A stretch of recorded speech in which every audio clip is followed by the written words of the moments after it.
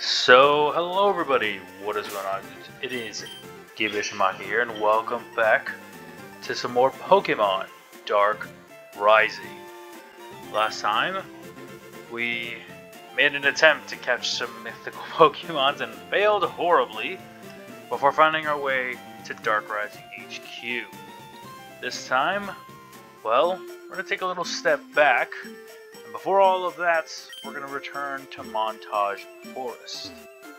Montage Fortress, because we do have something of interest here that I didn't bother going over yet, and I was kind of waiting at a good point. I felt like that was a good point. I know it interrupts a lot of the story, but I felt I should address it now before we move too far along, because I'm an explorer type person, and I probably think you guys are as well. Within the Montage Fortress, we have the training grounds. Exciting, huh? Think you're going to enjoy yourself here. Let me explain how everything works. Something tells me this is going to be a long explanation. The training grounds has 4 different areas. Each area has Pokemon of specific levels. They are 50 to 55, 60 to 65, 70 to 75, 75 to 80. You're also allowed to catch any Pokemon you encounter. Cool, eh? Better than Kanto's Safari Zone, that's for sure. Like, yeah, sounds awesome, thanks. Short and simple, not as long as you would think, but yes, it is based off of the Safari Zone within Kanto. Within the areas, or within all 4 areas, there are loads of little spaces to go, pockets and stuff, and trainers to talk to take home as gifts. Where did my boyfriend Eric go? Ah, okay. It's interesting. But yes, within the training grounds, there are loads of little stops and stuff that you can actually check out and see all that there is to obtain. There is no time limit. There is no real wall or block off, I guess, or there isn't as many. You can pretty much encounter almost anything you can think of. There's loads of areas to surf and loads of places to go and actually see. In terms of what you can encounter, it is a lot. I will be blunt, straightforward with it. Not only that, but there's loads of items strewn about that you can miss out on if you choose not to search. So keep that in mind as you go about here. I don't think a dowsing machine exists in this game. I think I'm right on that. Yeah, we don't have one such thing, so we're kind of left to just try checking empty areas and looking about and seeing if by chance there is something. Of course, there's always going to be some items lying around we can get for free, but there's a lot of open pocketed areas that have stuff that we just aren't quite sure yet, and we just have to check and hope that it might be it. There we go. We see an item floating in the water. I'm pretty sure there's supposed to be some land here, but it's fine. VSO's TM11 Sunny Day. Hey, not too bad. Cool. Full restore. I will take that. Thank you. Let's see what's in this rest house. How many did you catch? Bush from the effort. Whew, I'm tired from all the fun. Caught a Chansey. That makes all this all worthwhile. Oh, that's such a throwback to how rare that Pokemon is. And catching one, the success you feel from being able to succeed in that is stellar. I guess what I can note is the various Pokemon that are remaining, or the Pokemon that you can find within the training grounds, because there's a lot to really see, and a lot to peek at, a lot to potentially miss out on, and a lot to keep in mind. So don't mind me while I stand here and kind of go over everything. In Area 1, which is where we started at, in the grass you can find yourselves Kangaskhan's, Chinchinos, Zebstricas, Whimsicots, Pidgeots, Staraptors, Golems, Gigalots, Chanseys, Autonos, and Blisseys, all in the 50 to 55 range. In the water you can find Floatsels, Cloysters, Alomomolas, Gastrodons, and Gyarados. Via fishing, you could also find yourself some Starmies, some Swannas, and even Lapras. For the second area, which is to the right, you can find yourself Tauros, Buffalot, Executor, Beartick, Rapidash, Ursaring, Ninetales, Politoed, Abomasnow, Hippowdon, Reuniclus, and Gothitelle. Damn, bro, they can hear you. Calm down. Within the water, you can find Swanna, Tentacruel, Poliwrath, Walrein, and Milotic. Of course, as I'm descending these, the chances of encountering them are getting lesser and lesser, so keep that in mind. The fishing rod, you can find Swanna, Tentacruel, Walrein, Poliwrath, don't know why there's two of them, maybe Politoed, Starmie, Floatzel, Lapras, Gyarados, and Milotic. That is for the 60 to 65 range. Within this area, Area 3, you can find yourselves Fortress, Ferrothorn, Yanmega, Breloom, Ambipom, Miltank, Ludicolo, Shiftry, Mienshao, the evolved form of Mienfoo, which we've seen a few times, Tangrowth, Hitmonlee, and Hitmonchan. Within the water, you can find Crawdot, Lantern, Jellicent, and Kingdra. And with the fishing rod, you can find, to add to the mix, Starmie's, Lapras, and Kingdra. That is 70 to 75, and last up is the 80 to 85 range, which is pretty much the last spot, the last area that we can get to. Let's go run up around a few more times. Ooh, a Quick Claw. That's going to be super useful for slacking, if you can pretty much get a chance to activate it. My Eevee evolved into Flareon, but a friend's Eevee turned into Vaporeon. Wonder why? Because of the stones.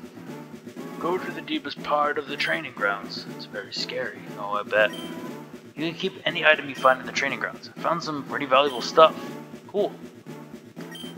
I wonder who the secret trainer in the training grounds is. I tried going deeper, but it was too tough. Pokemon become stronger and stronger. Interesting. It's not how you spell interesting, but okay. It's fine. Give me this. Protein. That's gonna be really useful. Now, one thing I'm debating on is whether or not I should take a moment to grind up a bit, I guess. Not here specifically, but just, I guess, train my own team, my own Pokemon up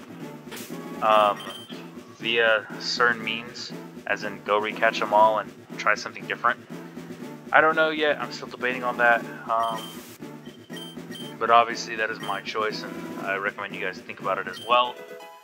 We find a set of gold teeth. Okay. TM32 double team, not too bad. We see that there's something to the north, but I want to do a little bit more scanning, a little bit more searching, see what else is around here. Intelligent rocks and Pokemon might make them run, but they'll be easier to catch. I hiked a lot, but I didn't see any Pokemon I wanted. Fair enough. Using bait will make Pokemon more likely to stick around if they get busy eating. Fair enough. Within Area 4, Pokemon you can find here are, of course, 75 to 80s. If you want something a bit more well-rounded and caught up to your team, a bit easier to train as well, there you go. You can find in the grass Rhyperior, Aggron, Scrafty, Machamp, Hitmontop, Alakazam, Snorlax, Slacky, Shedinja, Scizor, Lucario, and Zoroark. In the water, you can find Jellicent, Sharpedo, Gyarados, and Milotic. Via the fishing rod, you can find Floatzels, Cloysters, Swannas, Poliwraths, Lanterns, and Politoads, along with Jellicent, Sharpedo, Crawdon, and Lapras. That was a lot to go over. There's a lot of Pokemon to keep in mind. I don't believe there's any other items I'm missing out on or skipping out on. Again, I recommend you make sure you check all areas and obtain everything that you can, because there is something of high interest at the end of this. And I mean crazy high interest. Though be warned, it is very, very tough. They did mention a tough trainer waiting at the end for us. There isn't a lot of information written down on it, so I'm going into this as blind as a bat with what to expect. Step forth. We see a woman, female. I know exactly who it is, and I'm actually gonna bother saving for once. I want to play it safe. Hi, Isaac. Mom? What are you doing here? No, you can't be. That's right. I'm the secret, mysterious trainer everyone is talking about. Mom, you've gotta be kidding me. How'd you even get here? I decided to travel, get off my lazy butt for a while. The house is clean and spotless, so I deserved vacation, agreed. Okay. So, we gonna do this or what? You're serious? A battle with you? That's right. You don't want to let your father and Arceus down, do you? Wait, how do you know about no more talky talk, dear? How do you say it? Let's do this? She pulls out a Pokeball with the flower stickers around it. That Pokeball. It's the one you told me never to touch. Battle time! Here we go. A Pokemon battle with our own mom. She is a Pokemon breeder, so expect a tough fight. She starts off with a Dragonair, level 80, pure Dragon type, I believe Shed Skin for the ability. Probably armed with the moves Thunder Wave, Dragon Pulse, Dragon Rage, Twister, Thunderbolt, Flamethrower.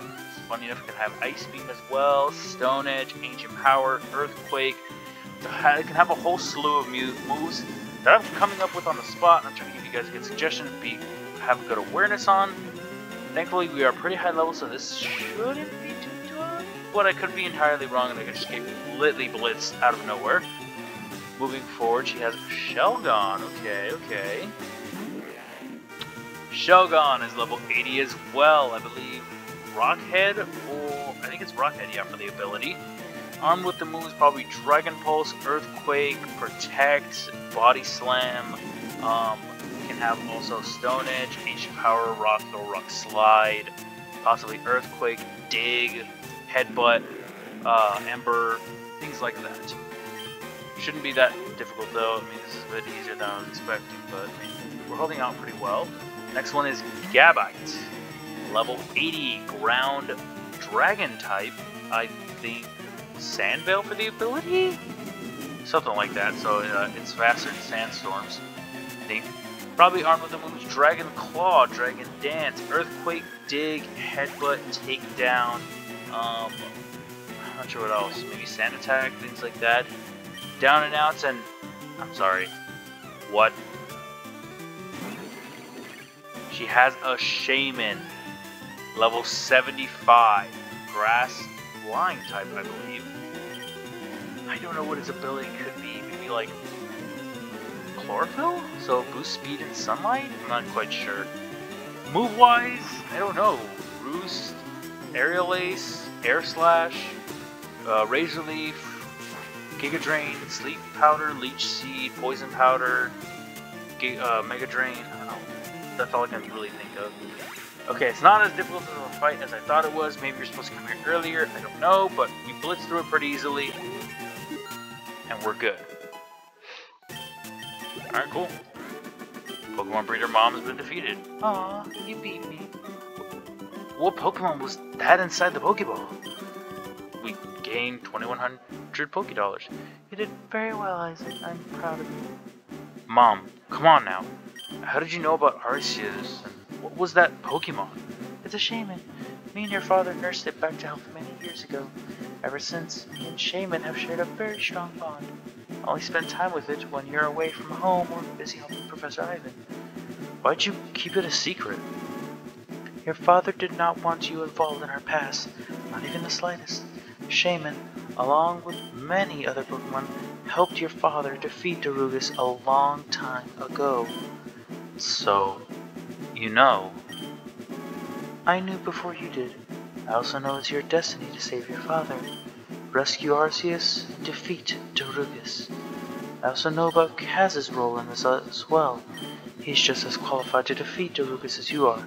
You have your father's strength as an advantage over him. But at this point, I'm afraid he's stronger than you. Mom, I just beat Kaz in a Pokemon battle in Novella Town. I see. Tell me, dear, did Kaz use every member of the Sword of Justice against you? The Swords of Justice? Yes. Kaz has the ability to connect to all 4 Pokemon that represent that group. If you don't find a way to become stronger, he will be the one to defeat Darugas. So, I have a gift for you. A gift? Yes. This may not even the odds enough, but it will surely help you for now. We receive Shaman.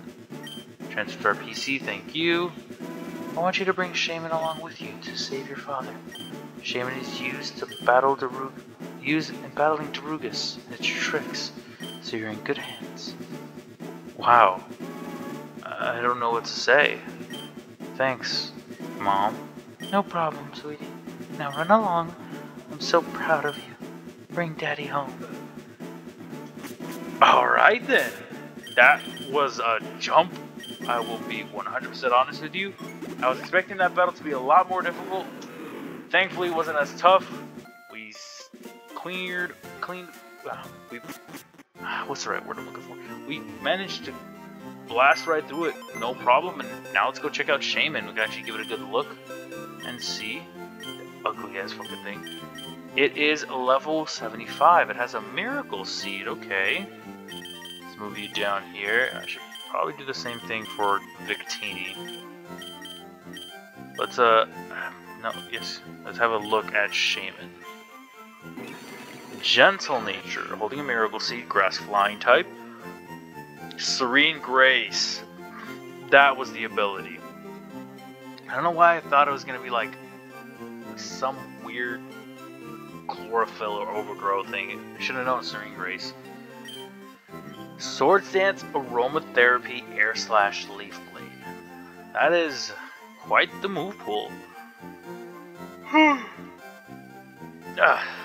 That is definitely something. That's not a Pokemon I wasn't expecting, but cool. We have it added to our party, added to our group, our cast of characters. I don't think I have anything that can utilize the Miracle Seed. No, I don't. Alright, that's fine. But cool. Hey, that is one thing to not worry about. I'll take it.